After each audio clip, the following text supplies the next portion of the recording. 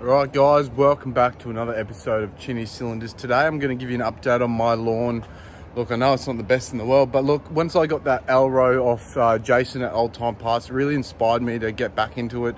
I got a bit lazy with work commitments and family and all that sort of stuff that goes on. And it really gave me some motivation to get my lawn looking a little bit better. So remembering we scalped it. Oh, we didn't scalp it too much. We did a sort of a shortcut. We used that Cox scarifier that I was given, and then we used the Alro 54D to lower the height of cut and maintain it at that. So since we did that, I've been using my Cox 25-inch, and I've also been using my Scott Bonner 20-inch to keep that height of cut the same. And today I want to show you, about a month from doing all that, what it looks like today. So let's go and have a look now.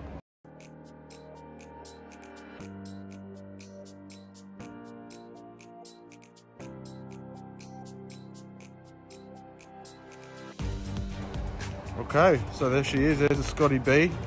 No particular reason, I just got it out today for a cut, just because I like to rotate my mowers, and here we go.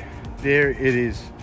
So like I said, it's been about a month since I did the scarifying and all that sort of stuff and lowered that height of cut with that Alro, and I've been using the Scott Bonner and the Cox out here because I had to give that Alro back, sadly. But as you can see there, I've maintained the height of cut and she's responding really nicely. I still do have lots of weeds. There's one right there. But you know what? I haven't got time at the moment to be worrying about that sort of stuff.